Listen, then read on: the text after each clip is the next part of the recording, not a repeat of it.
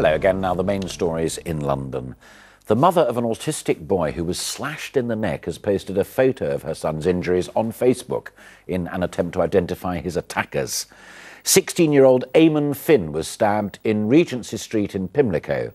The photograph of his injury has been shared more than 100,000 times on the social media site, and police now have released CCTV of the incident.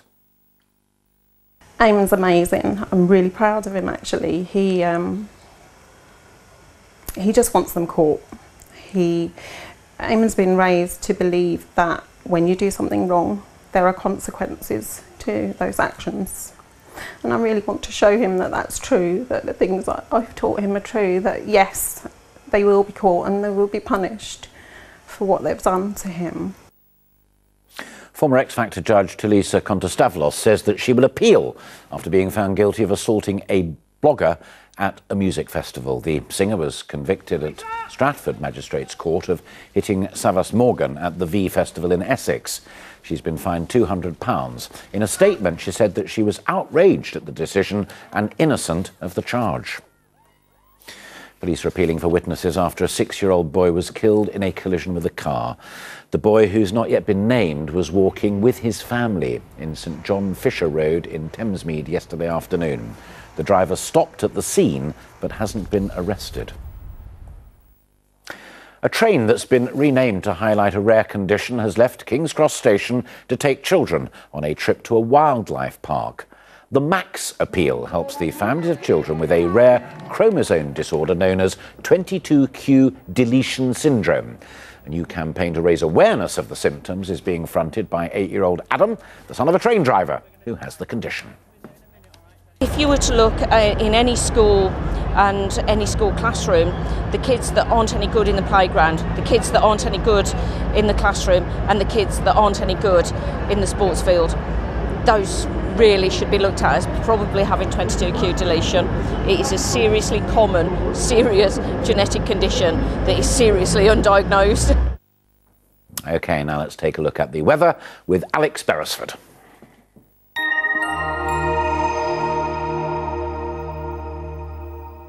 We love to get away, whatever the weather. My Ferrylink Dover to Calais ferries sponsor ITV London weekday weather. Hello, good afternoon. Yet again, the heat and humidity is building and it is likely to spark off some fairly heavy showers as we go through this afternoon. They could turn on the thundery side as well. Temperatures hot up to 29 degrees as possible, perhaps 30 at a push. Those showers will die away as we go through this evening, and overnight it'll be dry with some clear breaks, but still some pretty warm temperatures for nighttime, lows of 16 or 17 degrees. So it does mean a warm start tomorrow. The best periods of sunshine will lie out towards the west, but as we go through the afternoon, many places clouding over, but the heat will still build up to 30 degrees in places. My Ferrylink Dover to Calais ferries sponsor ITV London weekday weather.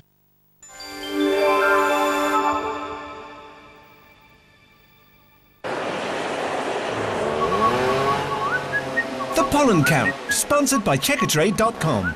Checkatrade.com. With the weather being more changeable in the next few days, pollen levels will be up and down, but only spiking to a moderate reading today and also tomorrow. Bye-bye for now.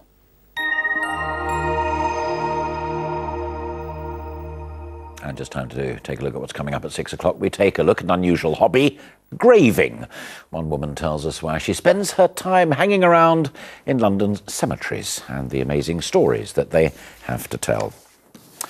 But that is it from us for now. You can get updates throughout the day, of course, by going to our website, itv.com/London, and we'll be back at 6 o'clock. Until then, a very good afternoon to you. Bye-bye.